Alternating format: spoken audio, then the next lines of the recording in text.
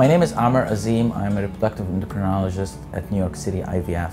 I wanted to talk to you today about IVF success rates and how do you get around analyzing the numbers and what would be a mature and a modern thinking of the odds of success after undergoing IVF. Success after in getting pregnant and having a baby after IVF is related to two main issues. Number one, biological issues related to the woman and her partner, and the second part is related to attention to details in conducting the cycle and the quality of the lab.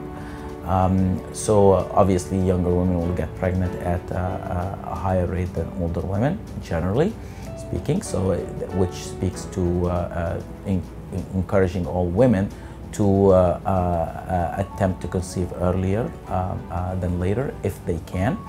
And it's also related to things like the sperm quality and the ovarian reserve, the number of eggs that remain inside the ovary.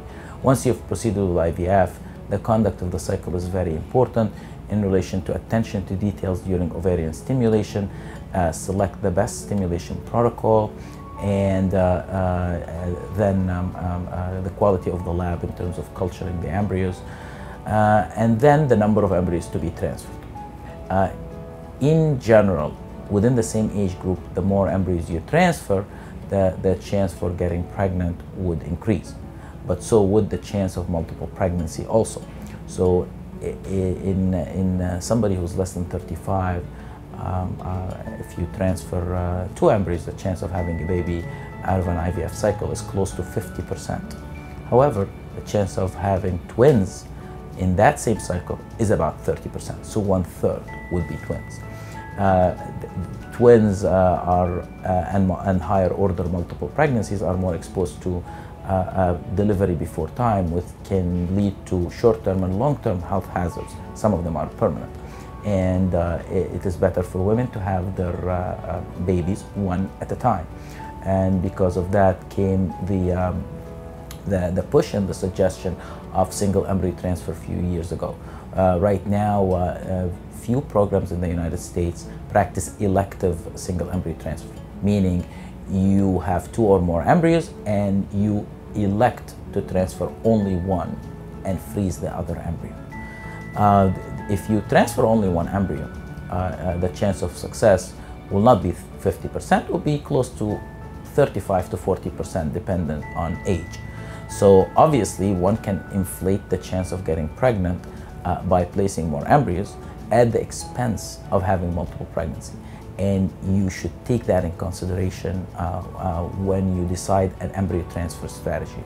You would, if you transfer 2 embryos, you'll have higher success rate, but you'll have higher multiple pregnancy rate. And if you transfer 1 embryo while freeze the other embryo, you will realize the exact same success, but spread over 2 months. So it is important not to look only at numbers, just one number, the pregnancy rate, but you also have to look at the number of embryos being transferred and the number of pregnancies that are singleton, as opposed to the number of embryos that are the number of pregnancies that are twins or more at a specific program. Also, this should be a point of extensive discussion between you and your reproductive endocrinologist based on your value system and what you would accept. For example, accepting reduction if you have twins or triplets. Thank you very much.